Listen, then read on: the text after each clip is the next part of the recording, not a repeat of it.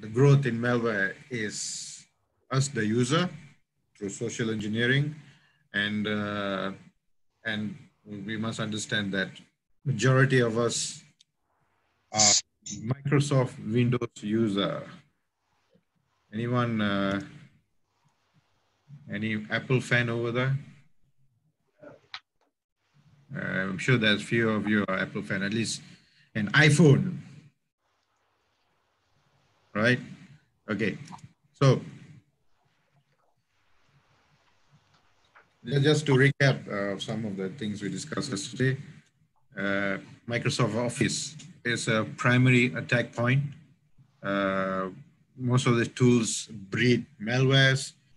About 38% of malware are being disguised as Word document, as other files, as Excel, and so on and so forth.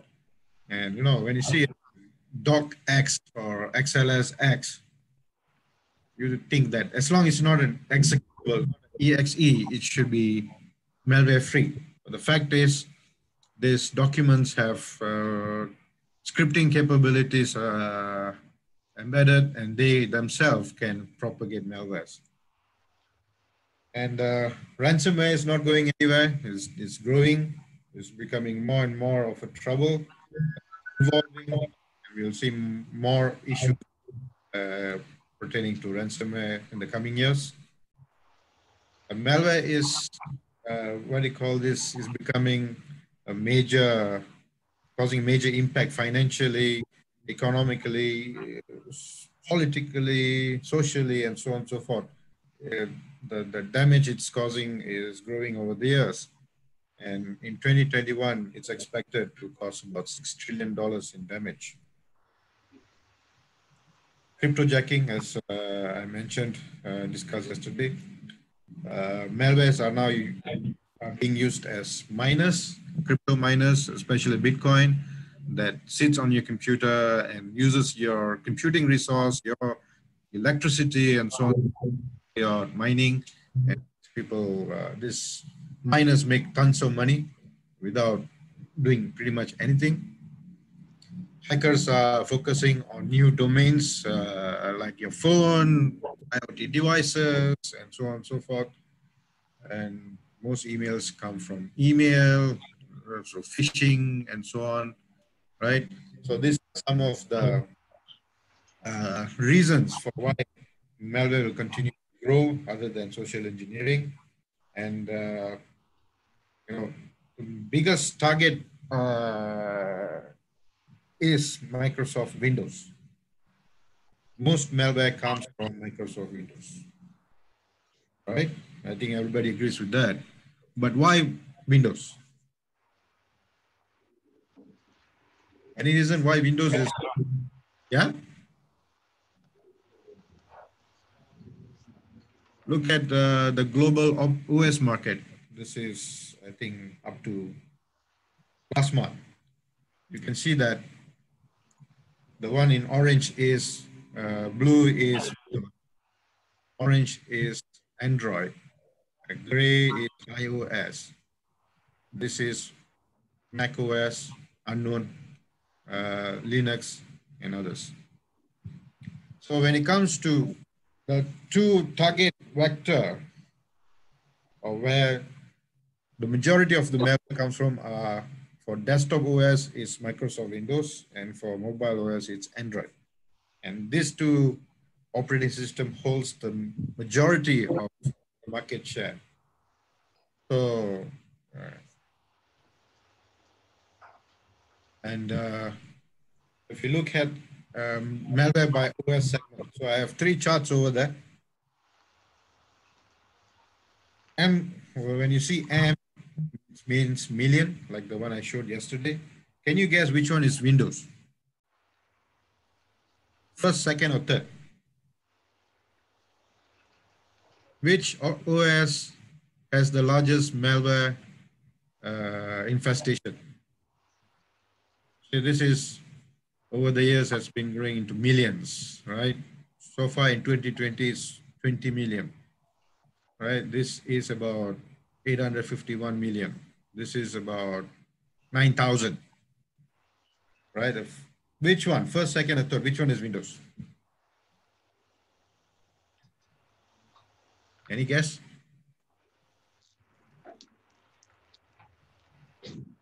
The second one is Windows. The first one, third one is Mac OS, and the first one is Android. How come Mac OS has very low malware infestation compared to the other two guys?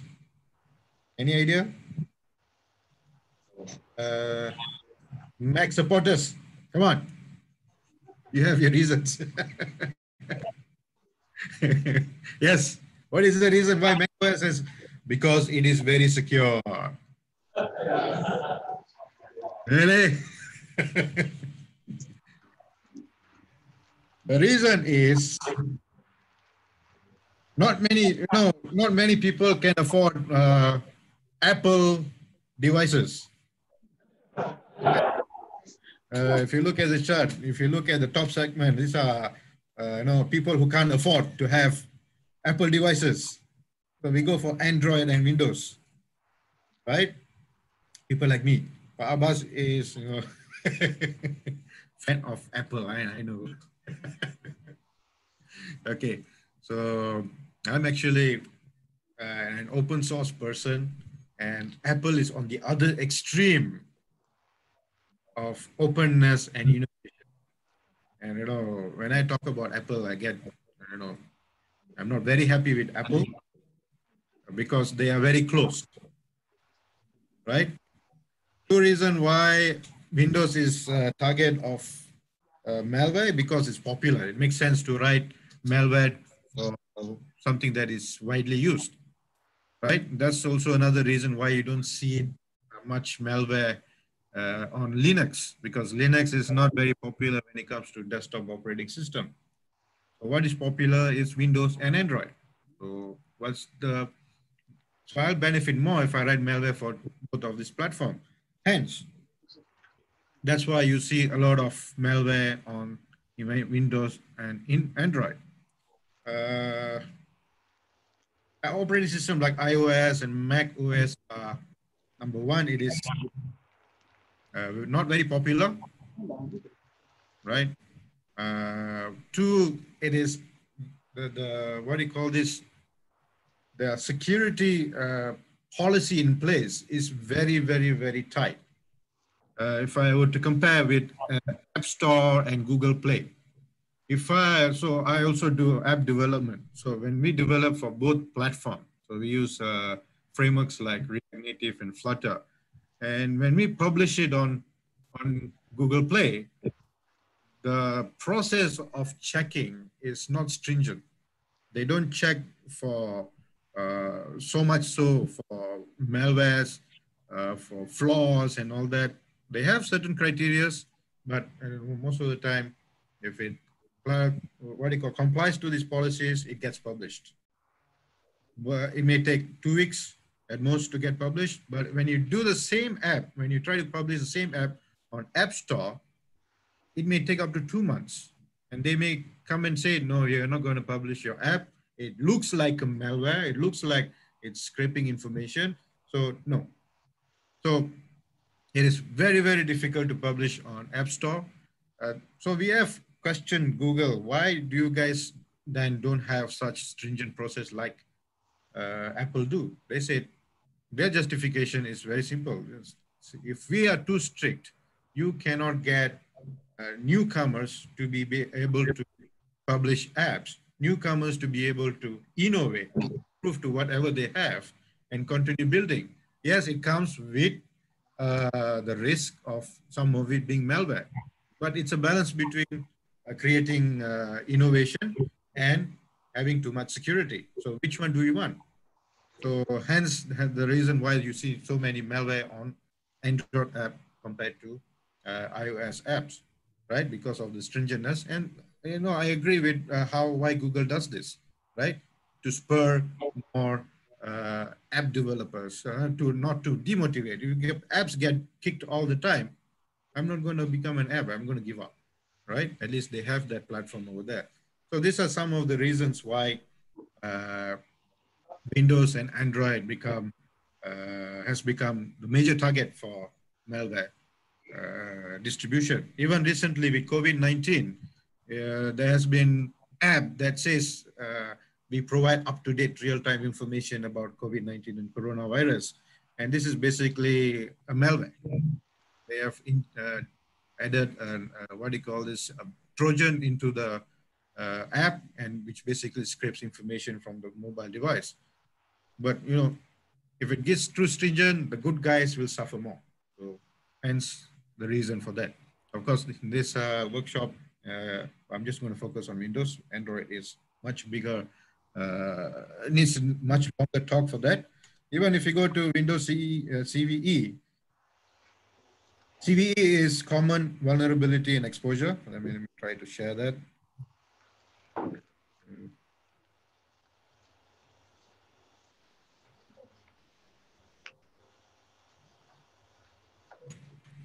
Let me share this. Okay.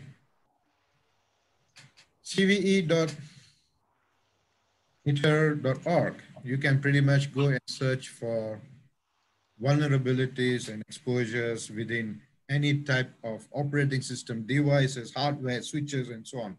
So if you look for keyword Windows, let's say search, if I click search CVE list, then I type Windows.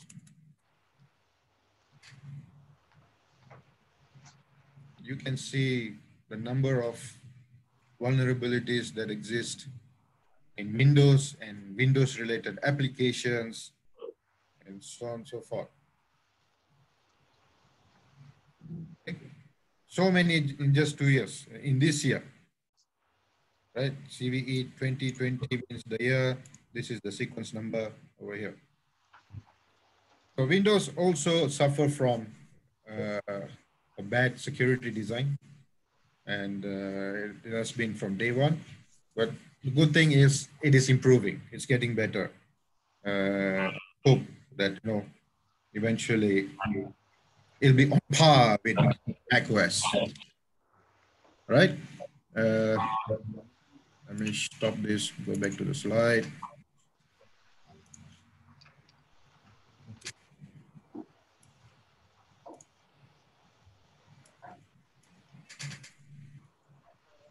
Right. So I'm going to share some of the prevention or protection that we can do for our Windows operating system. As we discussed yesterday, we all do naughty things online, right? When I say don't do it, you're going to do it anyway. So some of the things that we can protect ourselves in the event that we do such things, right? First thing you should do is to protect your operating system is always do backups, right? How many of us do backups? Offline is basically you can use NAS, Blu-ray, discs, USB sticks, etc., and so on. But my opinion is the best offline backup will be to use Blu-ray discs, because there's no way these discs can be affected or file being erased and so on. Although the fact that optical disc is going out of style, but I feel, or in my opinion, Blu-ray discs should be the best way, or should be maintained as the only way to back up long-term for your data. And of course, you can use online backup services, Google Drive, OneDrive, iCloud, so on and so forth. But what's the disadvantage of using online backup services? I think all of us use Google services. I think some of us use Google Drive, OneDrive, and so on.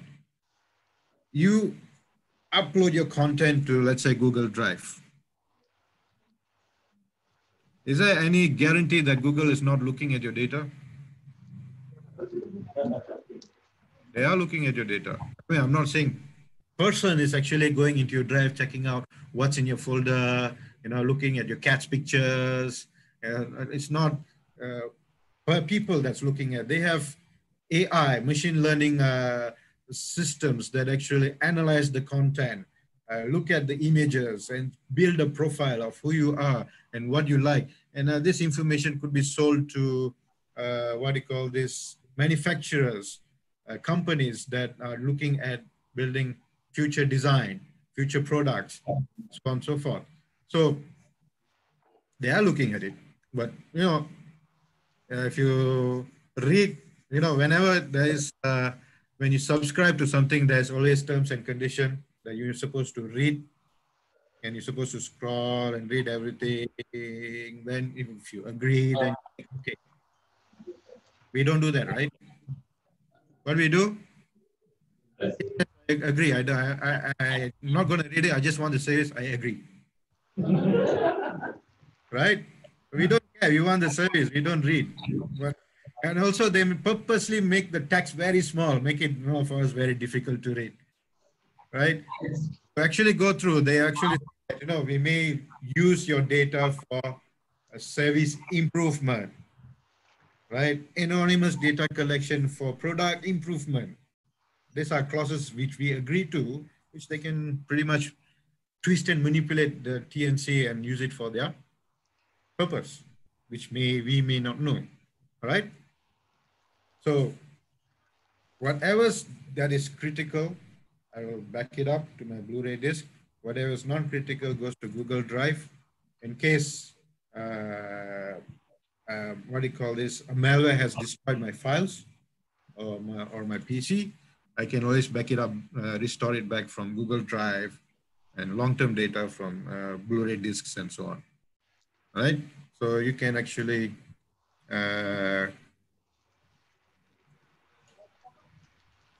stop this.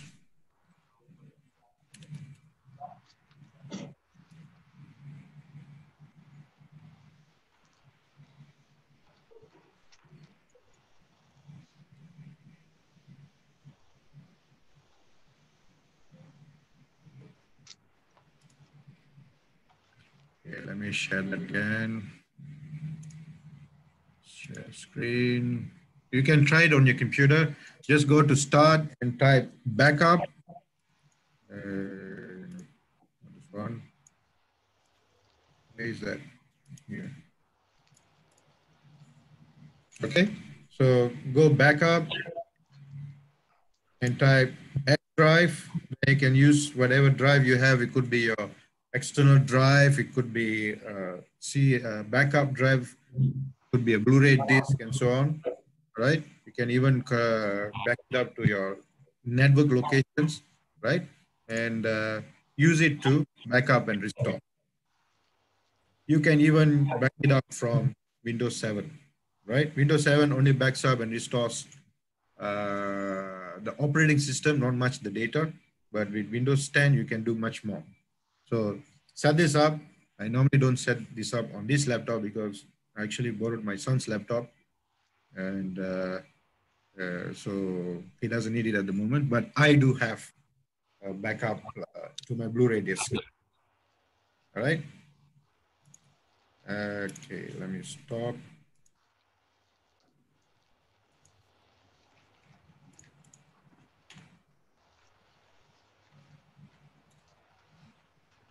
Share screen.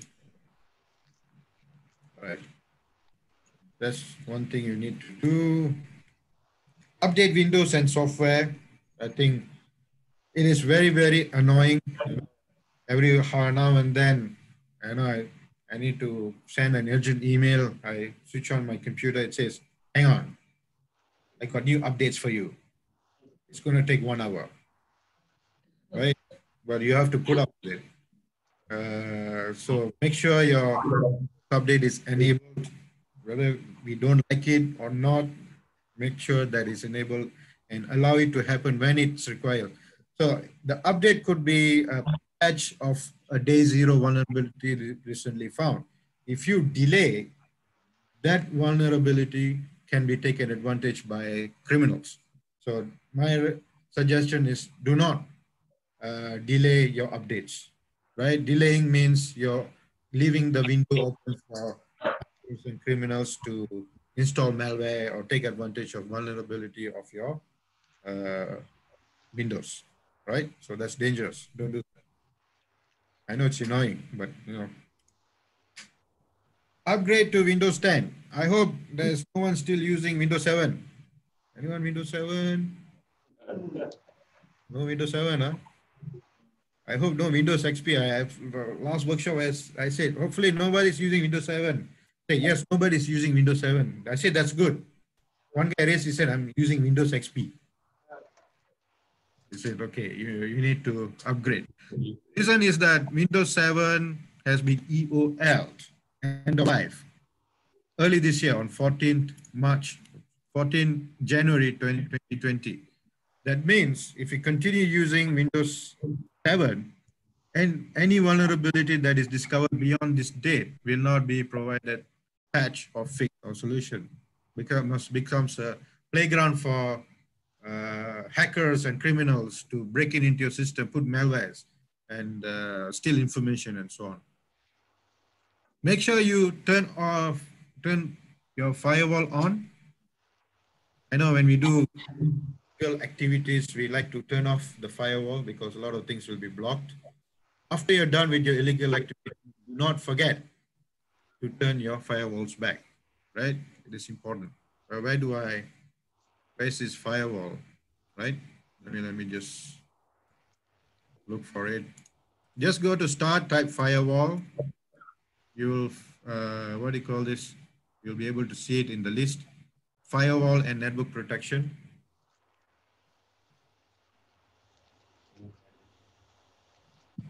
Okay, let me share this. Okay.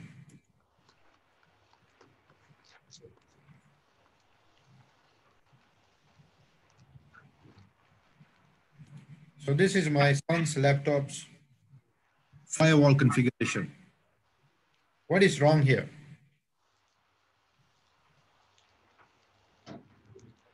On the public network, the firewall is on, but in the private network, the firewall is off. The reason he has turned off his firewall on his private network because these guys have friends who come home, or they meet up and they play multiplayer games, local area network. So some of the games are blocked, so they disabled it so that they can play whatever game they want freely. And I actually advised him to turn on the firewall once it's done, which he didn't, right? I need to talk to him later. But you may think that, I only need firewall on the public network. No, you also need firewall on your private network. If one of the machine in your home network is infected, right, it can still carry out attacks on your other computers. So make sure this is always on. That is very, very important, right? Make sure that it is, you don't see this, make your device unsafe. Okay, turn on. If it's off, turn on. If you're gonna do anything illegal, turn off, do your illegal stuff, turn it on back. Do not forget. Very, very, very important. Okay, let me go back to the slides.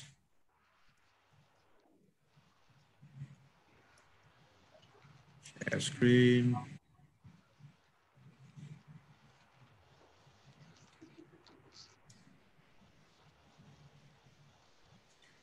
Make sure you have an anti-malware solution installed.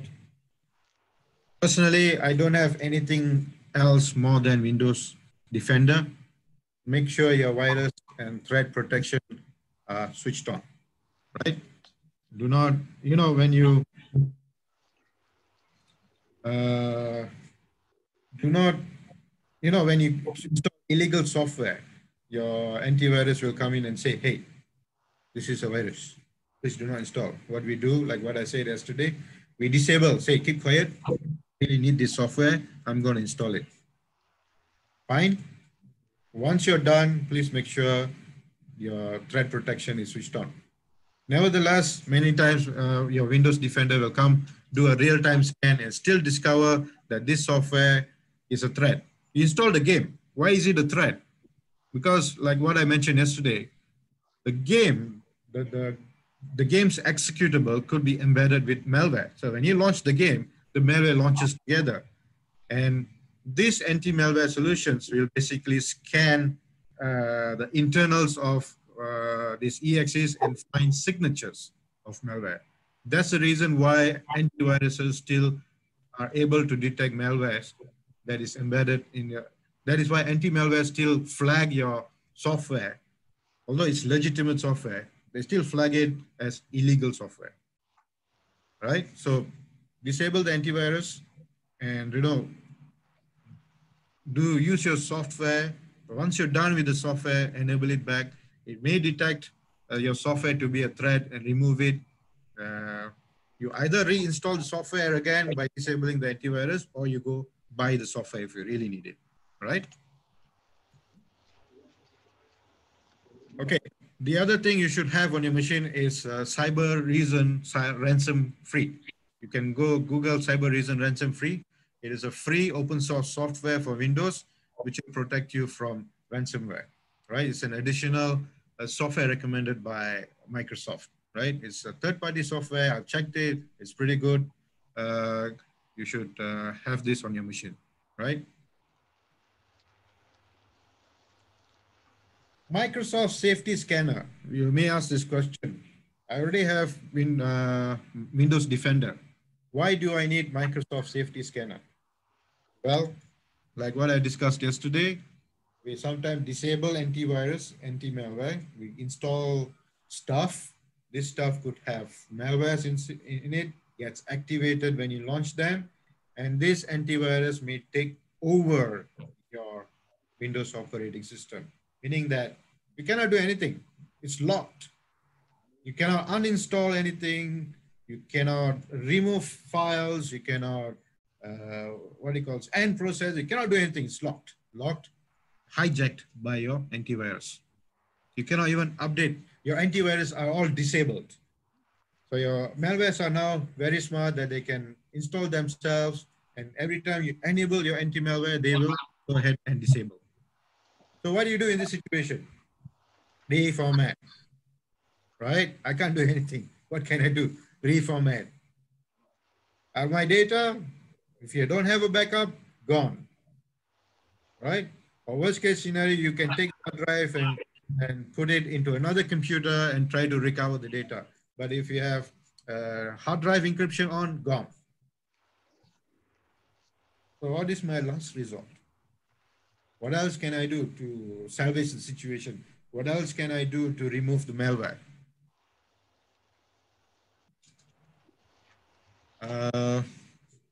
Well, you can go ahead and get Microsoft Safety Scanner.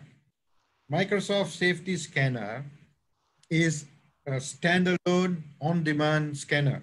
It's offline, does not require to connect to the internet to get a signature, and it does not need to be installed. What you need to do is just go to the Microsoft site, or you can go just Google Microsoft Safety Scanner, download it. It's about 200 megabytes, and just launch. It's an executable. It just runs when you, once you have done downloading, you just launch it. It just starts scanning immediately without the need of for installation and so on and so forth. So this scanner has embedded or built-in library, built-in database of all the recent antivirus virus signatures that would be available online. Since your antivirus is disabled, your Windows Defender is disabled. Safety Scanner basically takes the whole package, puts in one exe, just download, and run. And it will start scanning, like you can see over here in the image, and it will automatically remove the antiviruses that could not be removed by Windows Defender. So this is something you would use as a last resort where everything else fails. Even if this fails, next step would be to, I'll talk about it later. There are a few other options that you can still recover. But without making any changes to your operating system, you still want to recover access to your computer, get Microsoft Safety Scanner. It's free, open source, designed by Microsoft as a last resort to get access to your machine. Okay. Some water. You know that, I talked about that we all do naughty things. How do we do it correctly? If you're going to do something illegal, something naughty, what will be the best way to do this on Windows? I typically would use probably something, VMware or VirtualBox, right? Uh, to create a sandbox, meaning that whatever you do, you create a virtual machine, do your naughty stuff, do your illegal stuff, right? And then just destroy the state. So whatever malware that came with it that has infected the virtual machine will be destroyed. But VMware is commercial. You have to pay. Of course, you can also get it from torrent sites.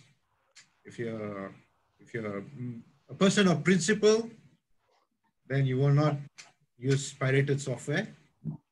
So in that case, VirtualBox, it does not run Windows images.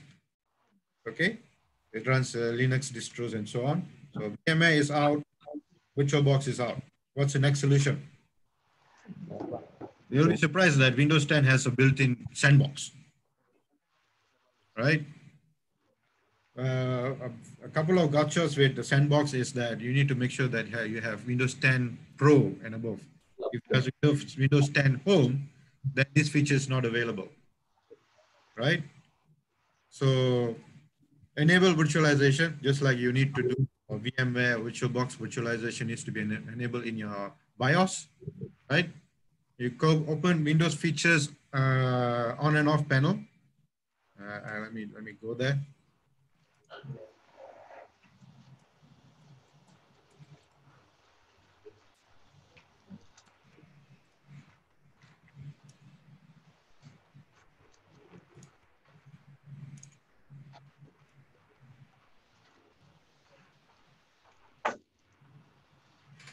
Okay.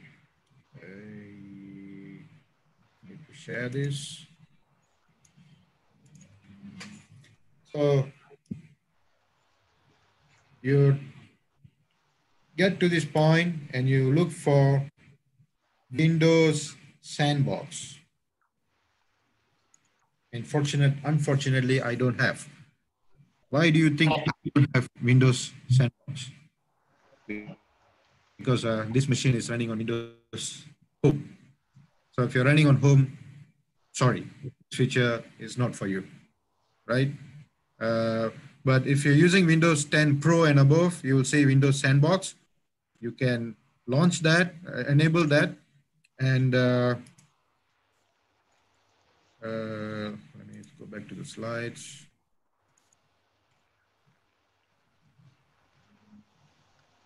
Okay.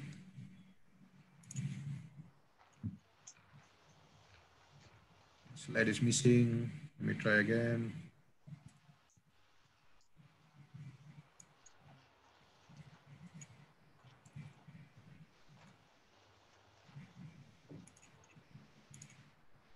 Okay.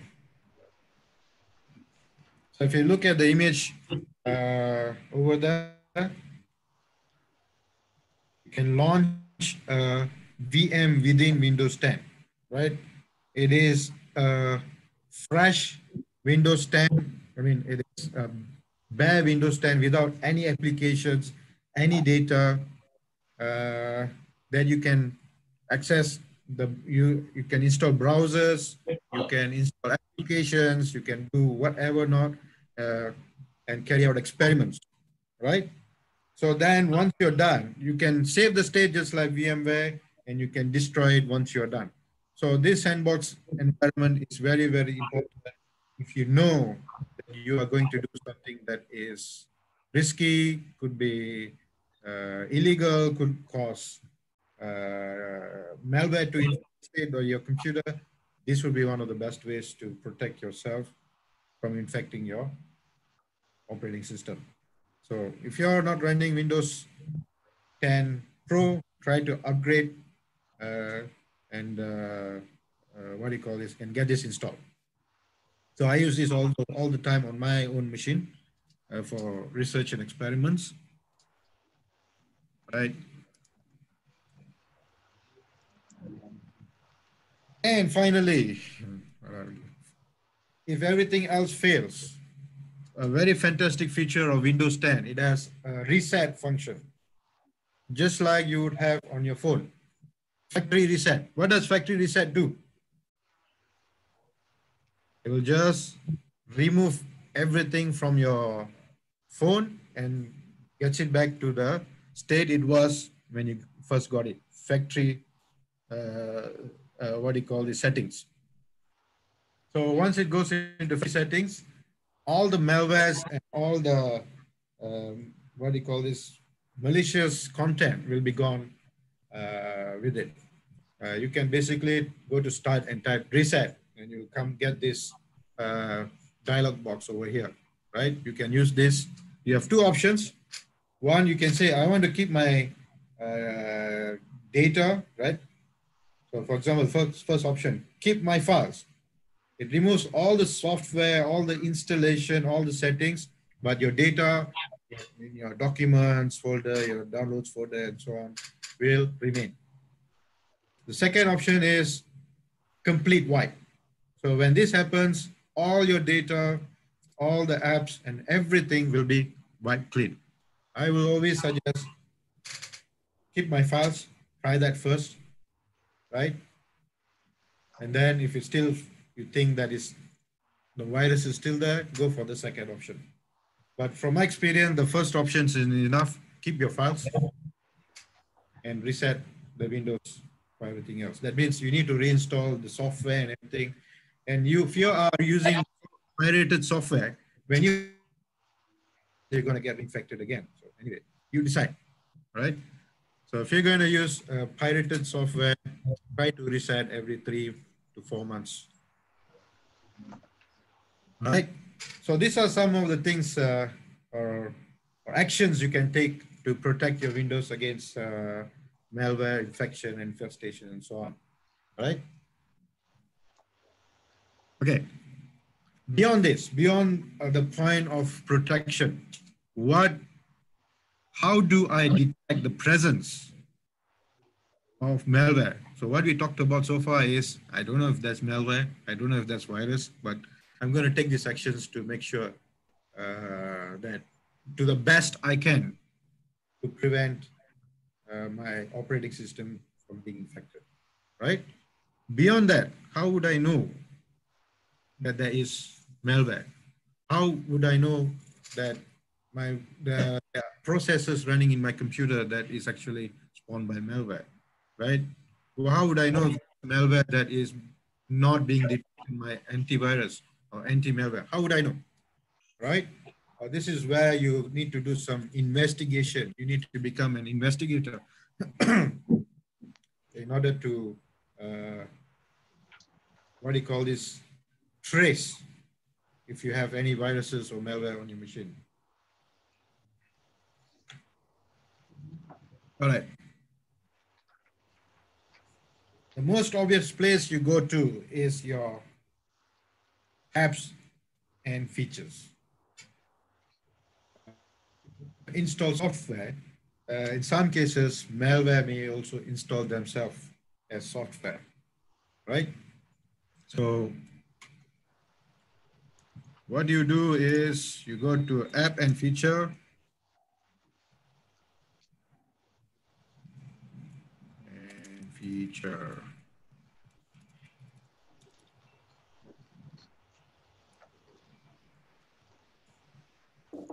Let me share that.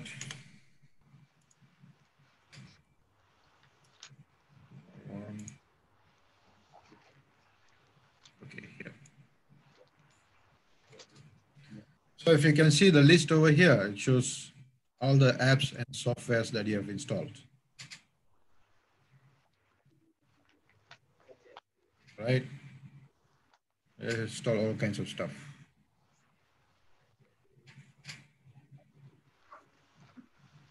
So one thing you should do is first sort by install date. Okay. And you will see that it'll be sorted by the most recent installation that was done. Okay. It's installed C++ distro, right? Nmap, right? Okay, I know I've installed all this stuff, right? And also look at the publisher, Intel Corporation, Microsoft Corporation. So if you see such things, then you can trust them, right? Opera stable. Did I install this on 6 March? I don't know. I need to ask my son, right? So you have to go through and look at what you have installed and identify anything that looks suspicious. I did not install this. What is this, right?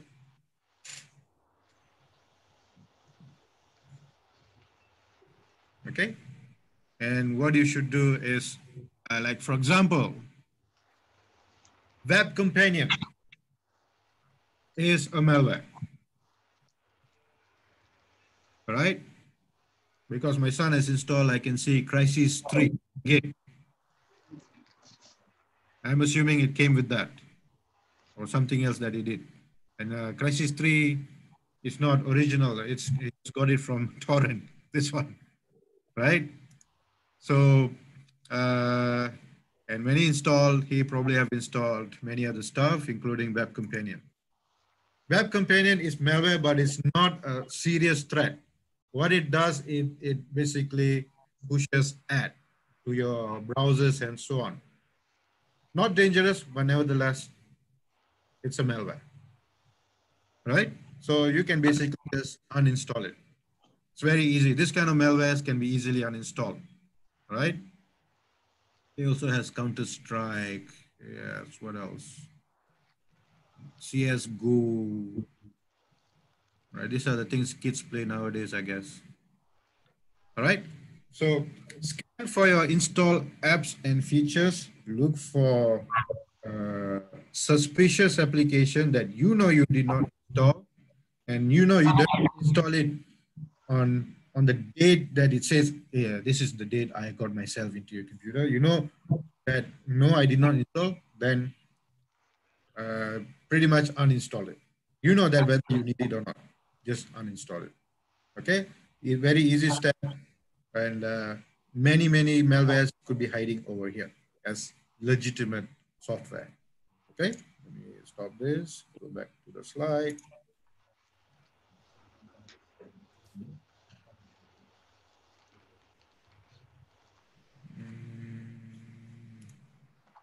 Share screen.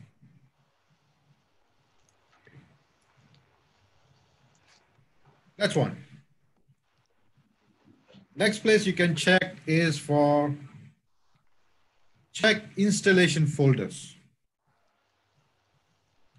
Program files, x86, and program files. I have this screenshot from my other machine. Program files x86. Do you see anything suspicious over here? Anything that, you know, looks odd?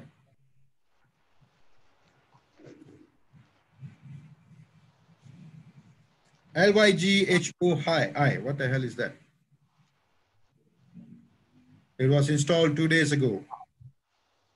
And I checked, it is actually a folder created by malware. There's a malware injected into the folder, right, on this date, right?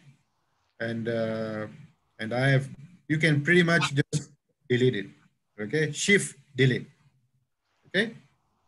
Sometimes you could not delete because the malware could be running, but list, just like with the apps and features, uh, list it or sort it according to the date modified, look for the dates where it has been installed, right?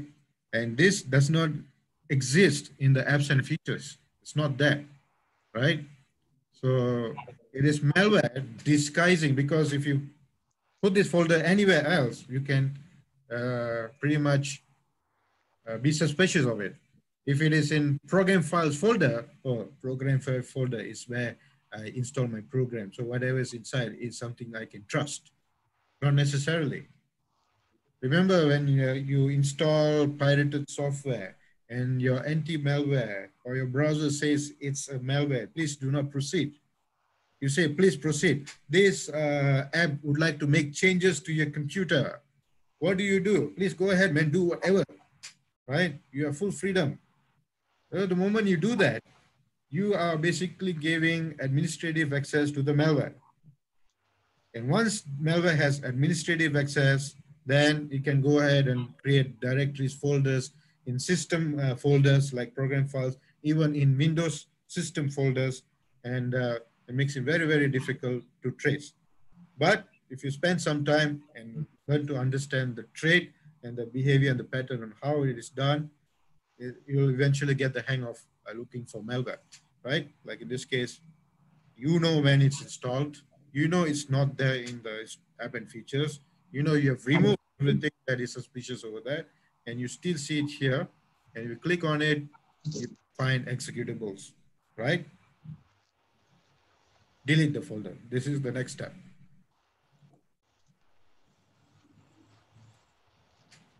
Okay. Next is to look for running processes. There's many way of invoking a task manager. So some of you can go to task manager if you can. Let me try to share. This means how do I?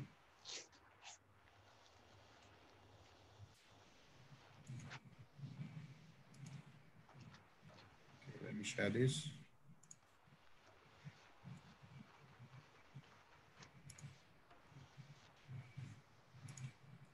All right.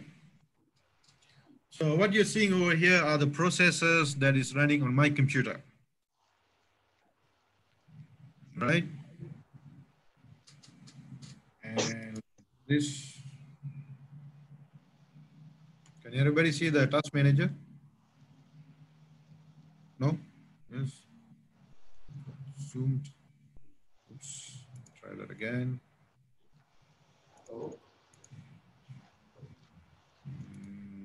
Task manager, full screen.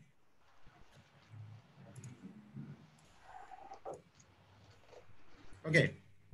So what's happening over here is the list of processor running on my computer, right? Shows status. CPU used, pretty high. Memory, disk, network, GPU being used, which engine, power usage, and so on, right? So you can right click on the, what do you call this, on the labels. You should also enable publisher, right? Publisher will show to whom this software, which company published this software. So you can scroll through and see that Microsoft, Dell, Zoom, Realtek, Epic Games, Google, and so on, right? Look for suspicious software. I don't see any suspicious software. Is it start? No. Like for example, you think, oh, I think Opera browser looks like a malware. So what you should do is right click on it, open file location. Can you see the file location?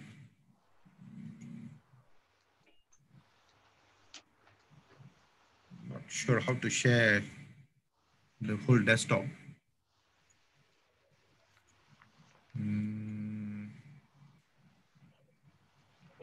Advanced.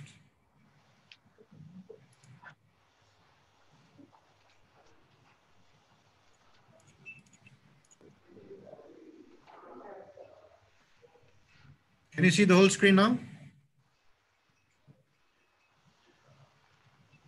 Okay, so let me try this again. Let's say I don't trust this software called Opera browser. So I right click on it, open file locations. It will take me where the executable of the process is. So it is in my directory, user server app data, local programs, Opera assistant. right? So I guess I can trust this. This is not a malware. What else? So many stuff happening.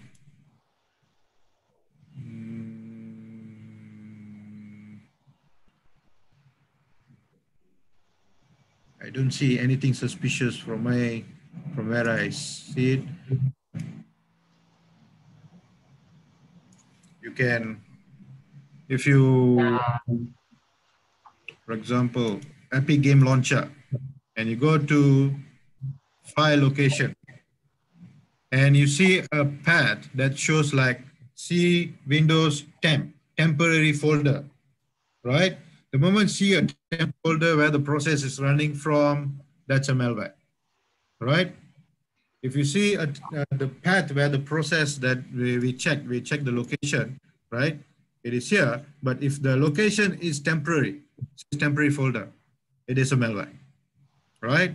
What you should do is you should first sort by name, choose the software, right click and test, kill the process. Once you have killed the process, go to the location where the malware is, delete that particular executable.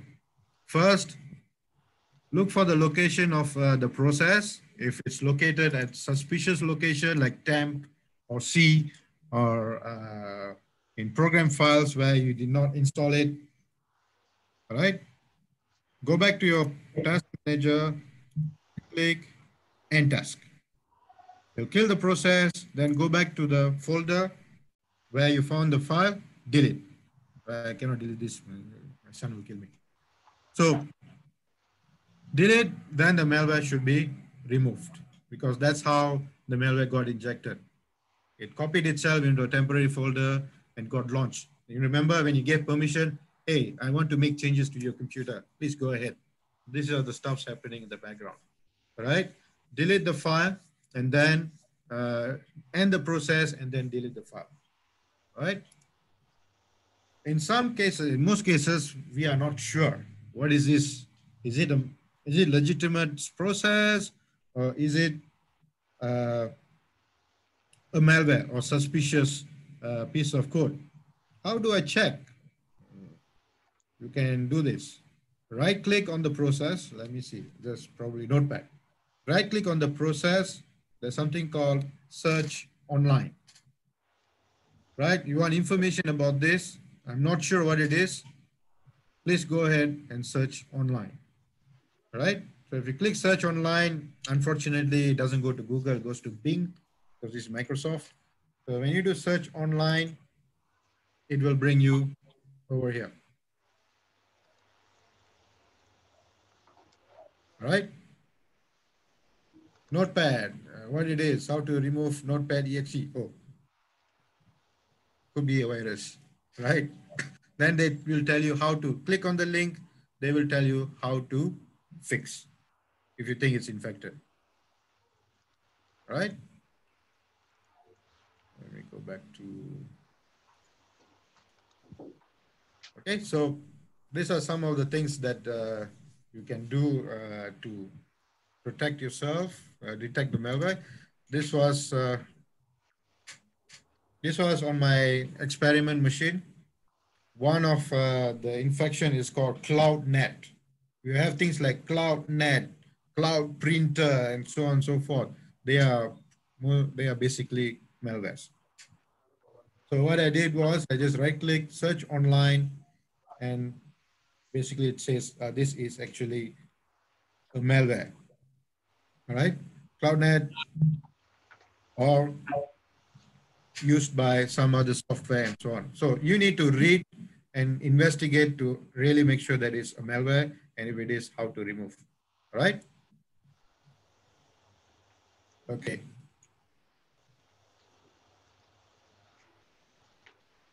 So this is what I shared just now. If you see in this diagram, wup.exe, it's using about 83% of my CPU. What do you think this is?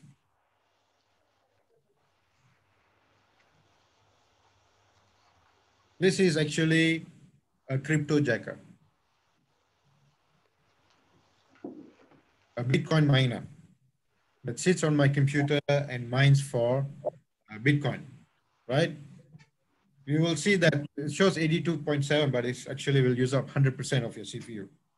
If you notice, the process is using 100% of your CPU, you should right click on it. So if I right click on it, or like over here, it will take me to the location. So if you see over here, the location of this malware is Soho app data local temp WUP. You can say almost certainly this is a malware, right? Because it's in temp and it is using 100% of my CPU. I'm sure that it's a malware, right? So I deleted the file and I ended the process and deleted the file, right? That's one way of detecting and removing malware. And as we discussed yesterday, most malwares are no longer standalone. They just infect your computer and just sit there and do stuff on the computer. Most malwares now communicate to servers over the internet, right? How can I detect what is talking or communicating to servers out there? One basic function tool you can use is netstat, right? If we go to start, type CMD, right? You can type NETSTAT dash, put this options BAN.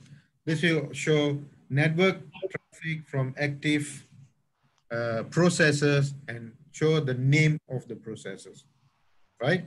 So I need to run the command prompt as administrator, CMD, right click, run as administrator. Yes. You trust that software, then you say yes. CMD is something you trust. Okay. Netstat dash BAN.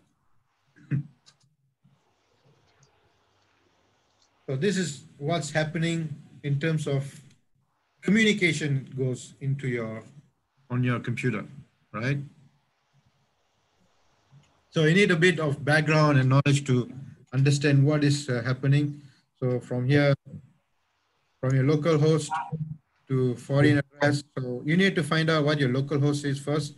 My IP address is 133, right? So you don't have to worry about all those running on other IPs. Just focus on what's going on from your IP to outside, right? I have TCP connection from my IP to our server on the internet on this IP, right? WPN service is something I can trust. Okay, this is Teams I can trust. So with the session going on, Zoom is running, I can trust, right? Chrome, yes. Teams, yes. So you need to just start looking at all this. PowerPoint, why is PowerPoint talking to a server outside? Okay, never mind. Okay, so you can continue scanning. Postgres is my database server, talking local. So these are all local communication, right? Loopback and so on and so forth. So all this you don't have to look at, just look at traffic from your IP address to wherever it goes.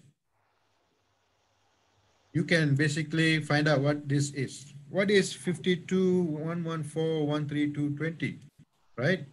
You do a reverse lookup on the internet. IP reverse lookup. Okay. You go anywhere, there's many tools out there. Type the IP over here, not this IP. I want this IP.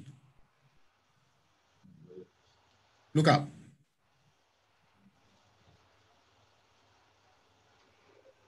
DNS lookup. So this IP has no DNS name. It does not say where it goes to and all that. Could be suspicious, but it could be used by WhatsApp, could be used by Zoom, could be used by any other services. But this is how you identify which process is talking to what server on the internet. This is your IP. and I'm talking to someone over the internet. 443. And what is 443? Anybody can tell me what 443 stands for? HTTPS. 443 means it is accessing a web server using HTTPS. If it is accessing the server using HTTP, what port would we see? Port 80, right? So you can find out what is my IP talking, on what process, to what IP on the server internet, using what service. In this case, this is, what do you call this? Web. 5228 looks like Chrome. I don't know why Chrome is talking to 5228. You can find out what 5228 port is for, and so on and so forth. So mostly mine is all web, 443. Looks safe, right? Right. Let's go back over here. There is a GUI version of Netstat. It's called TCP View. You can basically go and download it. It's free, open source. You can launch this, and it will basically give you more details. What process is running? What is ID? What is the protocol used? What is the local address? This is you, local port. Where is it connecting to remotely? And so on and so forth. So this is easy if you want to do a real-time analysis of what process is connecting to the internet from your operating system, right? Of course, a better tool to use, monitor the traffic from your network to the outside world is to use network monitoring tool, the most famous being Wireshark, right? Wireshark is open source. It does passive monitoring. Passive means it does not disturb the network. It does not probe. It does not inject packets into the network to get information. All your network communication that comes to your computer and goes out from your computer will be able to be captured and visualized here. I will show you Wireshark on my machine.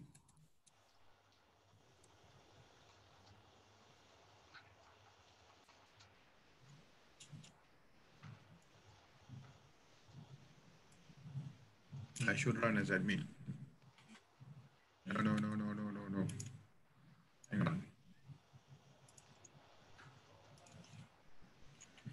Wireshark. Run as administrator.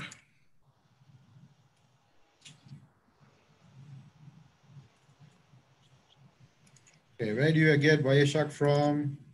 Wireshark.org.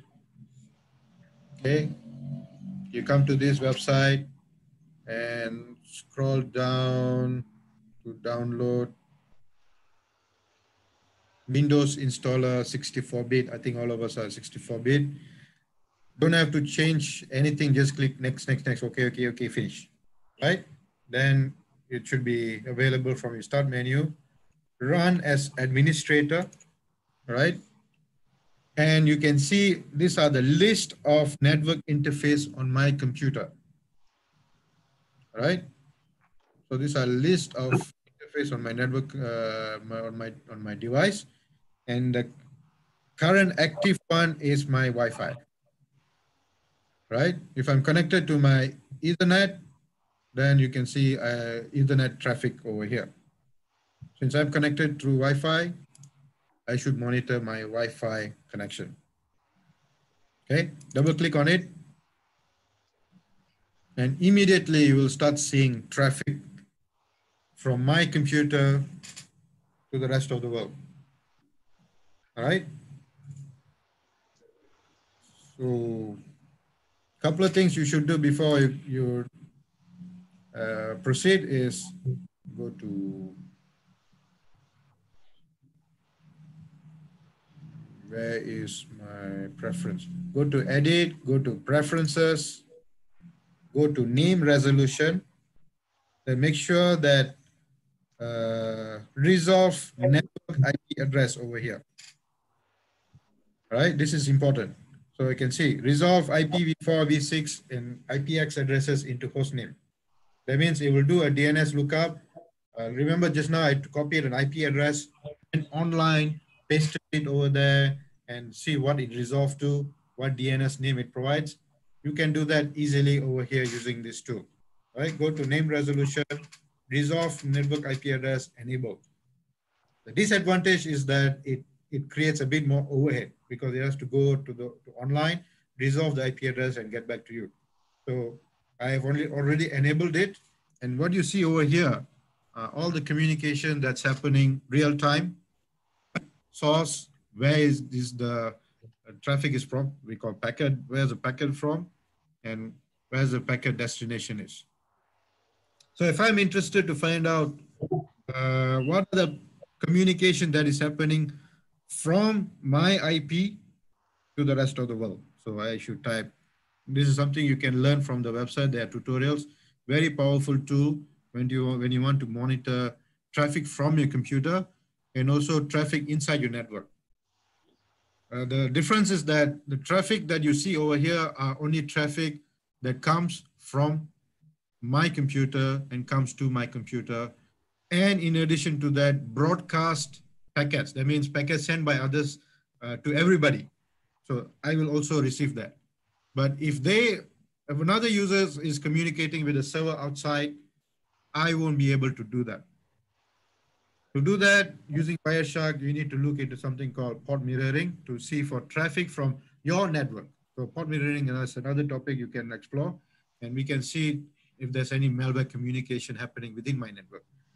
For this workshop, we can look at traffic, look at if there's any malware communication from my computer only, right? Just to look at what's the traffic coming from my PC or my computer, you type, go to apply display filter up here, type ip.src equals to my IP, right? So this is real time. You can pause to see what's happening, right? So you can see my communication from my IP to outside world is all to Zoom. I don't see anything else. All to Zoom. My IP to Zoom, Zoom to my IP. That is all I see, right? Let's see if there's anything else over here.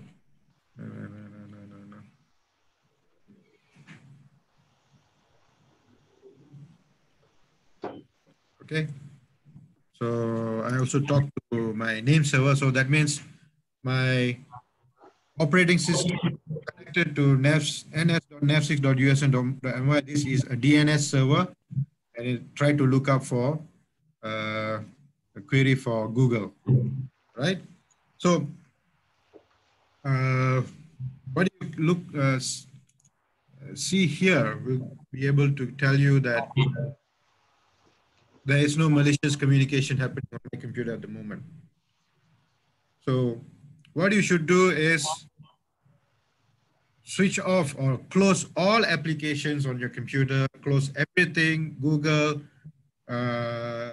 any network application, your torrent, everything. So you close everything and then run this.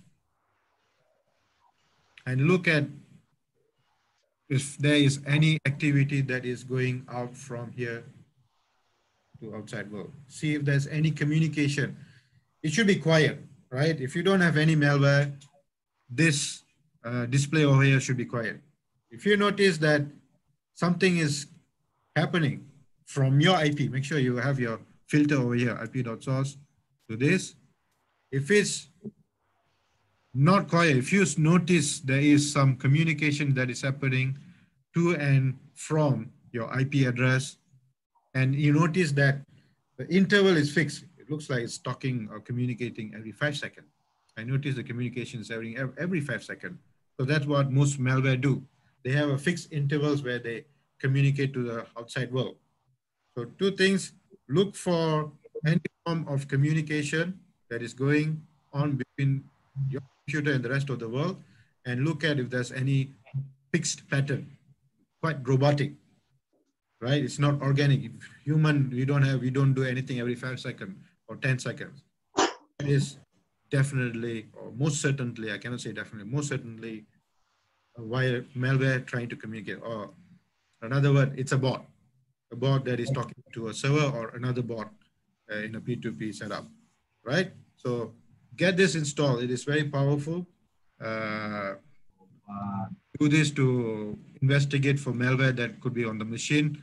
We also use this as part of this project, DCNDS project. We are doing at a bigger scale, as I mentioned yesterday. We are looking at traffic from all the research and education network involving MyRun, ID2, BD-Run, Preginet, and looking for pattern of malware communication so that we can trace where the malware comes from, which location has the most malware infection, and so on and so forth. So for that purpose, we have to do port mirroring, and we will employ machine learning to look at trends, patterns, and so on. So this is what I'm showing over here is the basic, the most basic setup that you can do, to do packet capture, to visualize packets communication, and figure out if there's any malware communication on your computer. You can even bring it one level higher to your organization or institution. So your IT guy can set this up, do a port mirroring, and look at the whole network, whose IP is infected, right? Whose IP is spewing out traffic, and narrow down and clean up or remove the machine from the network. So very powerful tool, right? There's a lot of other things you can do over here. Statistics, you can actually look at HTTP traffic. I want to look at HTTP traffic, look at packet counter, right? Then I can show you how amount of packet traffic, specific application layer packet traffic that has been transmitted, uh, and wireless traffic, and many, many other tools that you can use, right? A very powerful tool uh, for network monitoring and also malware detection, right? Okay, I will go to the next one. Another powerful tool you can use is called Nmap. Nmap is short for network mapper. It leverages on the same technology as Wireshark does, packet capture. Uh, the difference is that it also combines. So if Wireshark is passive, non-intrusive, it doesn't disturb your network. Nmap is non-intrusive and also can be intrusive, meaning that I do probes. To get detail of what's happening in the network, I need to send packets, ping, probe, and to get details of what is happening in my network. Once again, this is also a very powerful tool to look for uh, hosts that is running in your network, what operating system they are running, what port is open, and the details of the particular machine can be gathered. So let me try to run the one I have.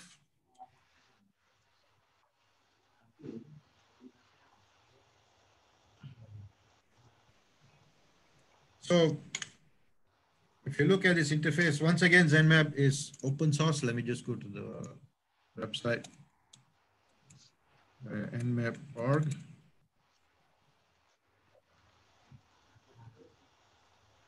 Okay, need to scroll all the way down, go to download. Okay, latest stable, let me zoom this for you. Latest stable version, self-installer version, nmap 7.8. You don't need this. Most OS already has this. I mean, it's already packaged into this. It also comes with ZenMap. So you can use the command line version or you can use the GUI version. If you are a beginner exploring, use the ZenMap. Once you're done, you will see the GUI installed on your desktop. So launch that, right? And these are the basic command that we use to ping. So if I'm going to investigate my machine, so what I do is I type my IP address. What is my IP address? My IP address is 10.207.161.33. Come over here, paste it. Who's the target? I'm the target. Do A quick scan. Quick scan will just basically give you basic information. Yes. It will tell you what ports open, right? So these are standard. Oh, I should close this. This is can cause. So this is the fisheye URL, host details, scans, and so on. Or I can go for an intense scan.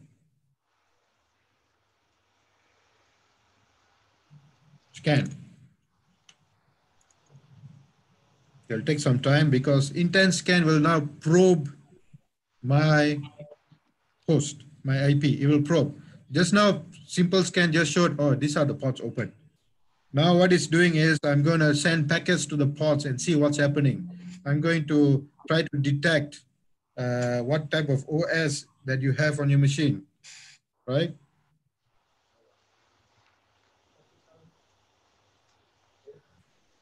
So we have to wait for a while for this to be over. So meanwhile, I'm doing this, you can also download and install these two tools on your machine and you can explore.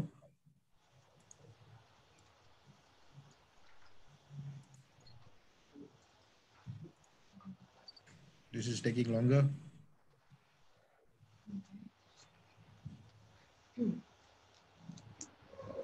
Okay, so these are the details that you get from Nmap, right? Where is the report? Okay, so try to scan. So let me go to the details. These are the ports. This is the topology, host details. It says up. We don't see your screen. You don't see this? No. What do you see? Your face. My face. Why my face? Not interesting. You forgot perhaps. So, You still don't see the. no, not yet. How about now?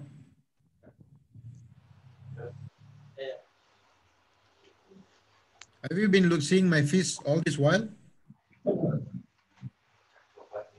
Or just now? You don't see the screen? No, let me try again. Wait. Not yet. Okay, no, we see the screen right now. How about earlier? Earlier you were able to see the screen? No, only you. Right now, I don't see. For how long have you been seeing my face? Maybe 3 to 4 minutes. Oh, okay. Reminder, 10 more minutes. Yes, understood. Let me just finish this. Okay. So if you see over here, I've run intense scan, right, on my own machine. And these are the details I can get from my host. What is the operating system I'm running? Most probably Windows. By Windows 10, accuracy is 93%. Ports used are this. OS classes is this. TCP sequence are this, right? So you can use this information to track and trace if your machine is infected, any port is open, right? And so on and so forth. You can basically specify range. If I want to scan all the machines in my network, right? I can just now 33 is my IP, you can put an asterisk. It will scan the whole network, right? For this, you don't have to do port mirroring because it will probe your network. That means it will scan everything in your network. So for example, if I say scan, intense scan all TCP ports, there are about 65,000 ports on each host. So what it will do is it will go through every computer in your network. It will scan all the 65,000 ports and go from one machine to another machine until it's done. So if you put asterisk is here, it will scan for about 250 plus machines if you have in your network.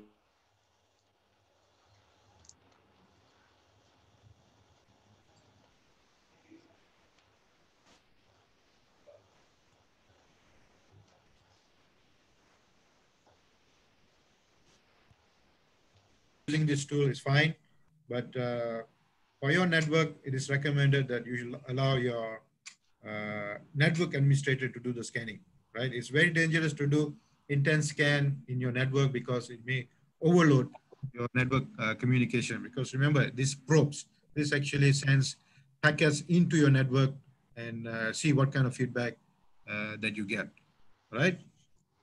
So, okay, let me stop that. So please explore this further. These are all workshops by themselves. Wireshark and Nmap are two basic tools that we use to teach hacking, right? So if you are also a passionate hacker, these are the two tools you should start with, learn them, very powerful. And if you can look at Kali Linux suite of hacking tools, where Nmap, Zenmap, Wireshark is part of the basic tools available on that, right? So you can explore them further. Let me share this. Right, one more slide, we're done. Share screen. Okay. Of course, you can do whatever, whatnot. The source of malware is from using the browser, right? Try, I hope none of you still rely on Internet Explorer. Tor browser is the best when it comes to privacy, but my experience is the most secure browser is Firefox, right? In terms of privacy and security and prevention, protection against malware, right? But I use Google more, Chrome more, because all our services are tied to Google. Your Gmail, your Google Drive, Maps, your Android device, pretty much everything is tied to Google. So Google is second to Firefox, so I'm willing to trade off some security benefits for what do you call this, for other benefits. So either Firefox or Google Chrome, right? There are many other browsers, but in order to balance the advantage, the benefits it provides, and the security level it provides, Firefox and browser Chrome would be the way to go. And also, please make sure you have installed AdBlock Plus on your Google Chrome, right? This prevents a lot of adverse. As a side effect, also prevents malware from getting into your machine. So I think I will stop there. Thank you very much. I guess I have a few more minutes for Q&A. Any questions? If no questions, can go for prayers.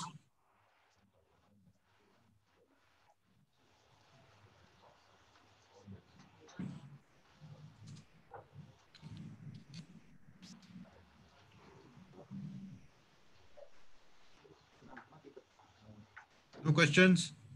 All good? Any question for good? Okay.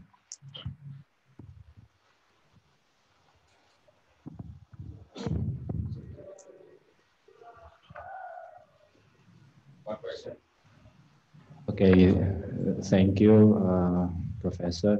I'm Faris from Universitas Brawijaya. By using Task Manager, we can see the publisher field of each running process. Is it possible for the malware to disguise the publisher field as if it was coming from a trusted company? It is possible, but it takes more effort. So publisher gives you an idea that you can trust it more, but I'm not saying trust it, right? So you need to look at the publisher and look at the process. There's no guarantee that if it's Microsoft publisher that it's not a malware. No guarantee. It's just okay. Yes. So how can we determine whether the process is really coming from a trusted publisher? Is there no way to? There is a way. There is a way. You know, when you install Windows will ask you, this is not from a trusted publisher. Would you like to continue? Okay. What? Okay. falls back on us. Okay, thank you very much. Okay, thank you. Any more questions? We still have like 5 more minutes before the Friday prayer. No? Okay, later on we can ask online. Yes. Thank you very much. Let's give applause to Professor Salvatore. Thank you. Have a good day. Bye-bye. Bye.